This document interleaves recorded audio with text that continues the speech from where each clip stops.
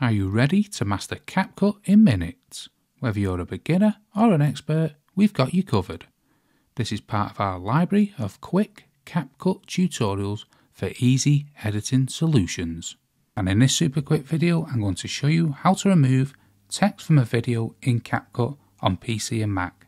So I have this man running across the screen and I want to remove this subscribe button. All I'll need to do is bring it to a frame where nothing in the picture is visible, like that, so we don't see the subscribe button.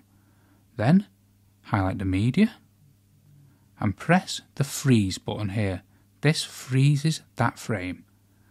Now let's bring that to the top here. Now what we can do, we can drag our media again back onto the timeline and cut out that clip what we've just taken the piece from. Now let's highlight that section what we've just cut out, and let's come to the crop tool here across the middle, and let's crop it to around the section where the subscribe button is, so around there. Then press confirm and let's readjust the size and move it over where the subscribe button is.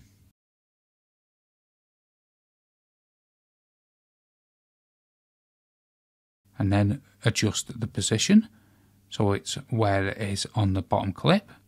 Now when you play it, as you can see, it's covered that text. But if we delete it, you can see it again.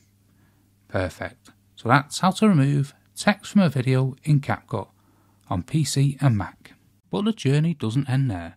Dive deeper into the world of CapCut with our dedicated playlist of tutorials.